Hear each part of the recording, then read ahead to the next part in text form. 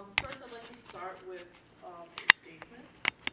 In 1983, Maurice Bishop and a number of his colleagues were machine gunned to death, and their bodies were never found. So, the documentary film that I'll be talking about today is called Forward Ever: The Killing of a Revolution, directed and produced by Bruce Paddington.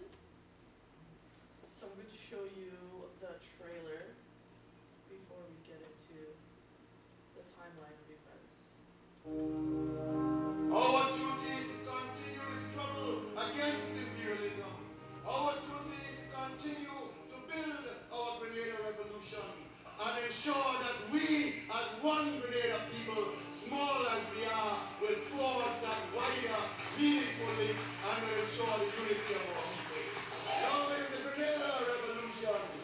All power and glory to our people, forever, forever, forever.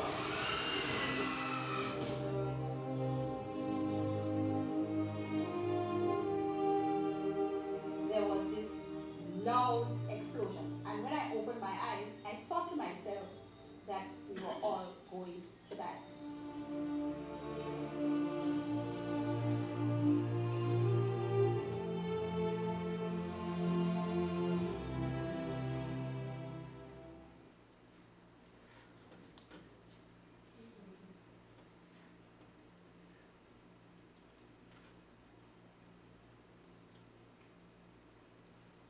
Okay, so we're going to talk about the key figures that were focused on in the film.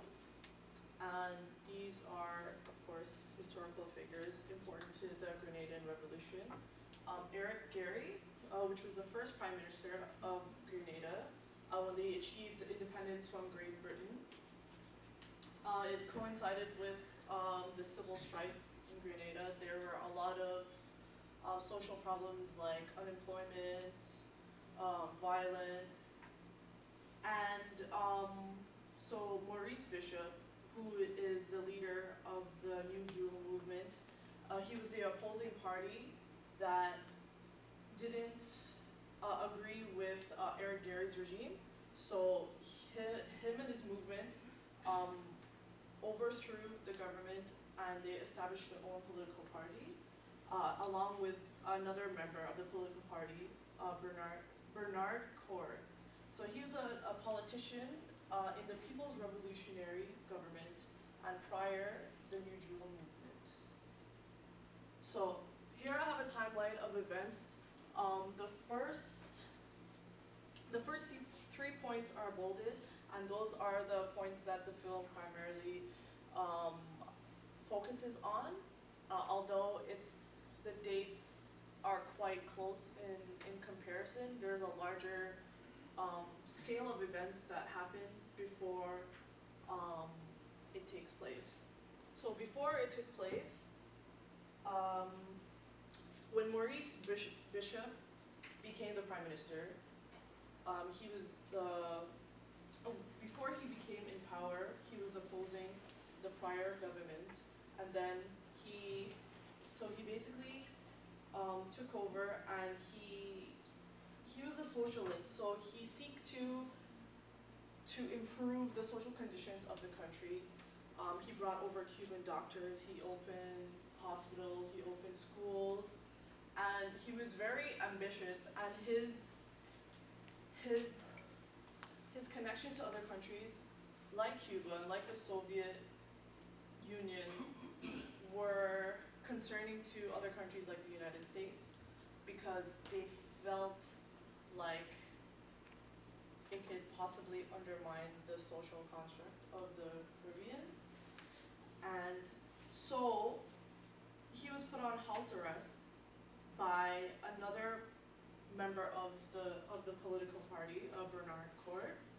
So during this time, he was very well received by the citizens of Grenada because he was a socialist. He was very charming, he was very polite, and he did a lot for the people. So when he was put on house arrest and he was being overthrown, basically backstabbed by somebody from his own party, they all rallied in the streets. So it was estimated 30 citizens came to alleviate him from house arrest, and they took him to Fort, I believe it's Fort George, and they overthrew the military.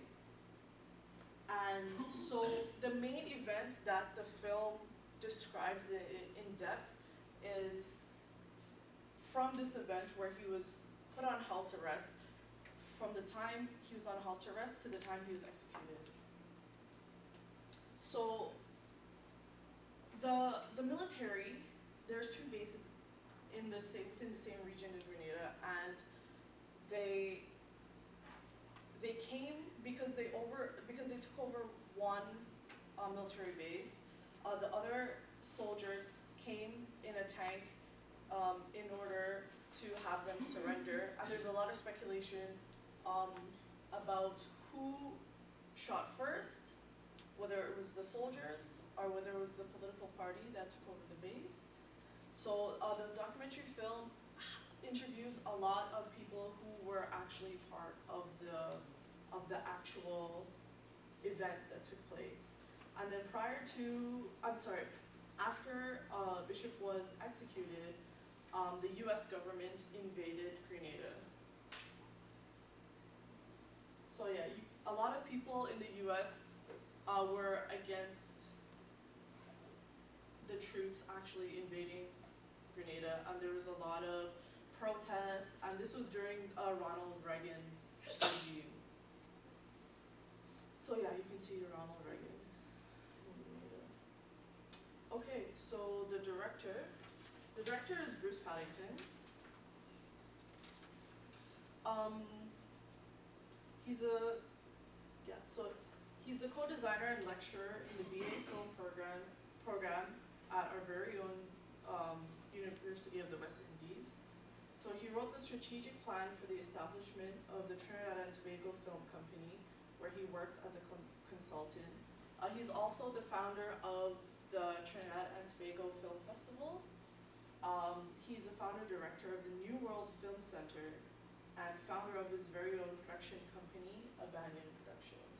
Although he directed this film, he's primarily a producer. So yeah, documentary conventions. So the documentary is primarily linear narrative, and the reason why I say primarily linear narrative is because the majority of the film takes place in chronological order because it is according to history. However, in the beginning of the film, his mother is interviewed. Maurice Bishop's mother is interviewed, and she states that she has 3 children, but now she only has 2. So it sets the tone for the rest of the movie that he was killed, and the audience wonders why was he killed. So yeah, there are other documentary conventions present in this movie: actuality footage, voiceover, realism, because it did feature a lot of actual footage from the film, diegetic and non-diegetic sound. So cultural music was present, and it was a very powerful piece within the movie because there were calypso songs pertaining to the actual revolution itself and Maurice Bishop. Voice of authority, events recorded in history. So there were a lot of broken up text within the film that sort of help you develop the timeline of the historical events more. Open-ended. It's open-ended because it interviews both parties of each political side. So people who were for Maurice Bishop, people who were in the fort when the fort was attacked, who managed to survive, and also a soldier that was part of the opposition who were overthrowing and ultimately executing 5 of the political party members.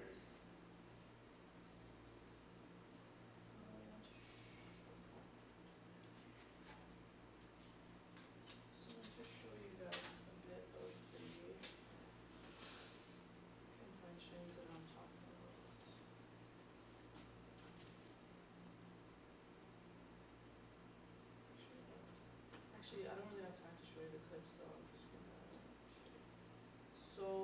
gonna end with Grenada's motto: ever conscious of God we aspire, build and advance as one people. I support the Grenada Revolution. And my questions for you guys are, why do you think the bodies were never found?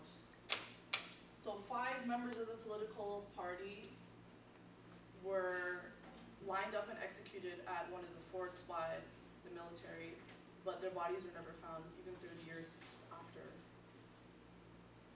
Do you guys have any idea?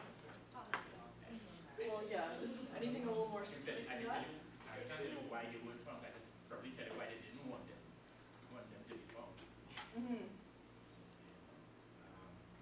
Well, can you share your opinion? I'm gonna have to stop you there. Okay, I just have one more question. It's kind of important. Okay. So if Trinidad were to have a revolution in the future, what would be the key issues? Who would it involve, and how would it take place? It could be like a coup. This is a little more that's a little more informational for me too, because I'm not Do extremely you think we head familiar. into a revolution? No, I said if. I think we should.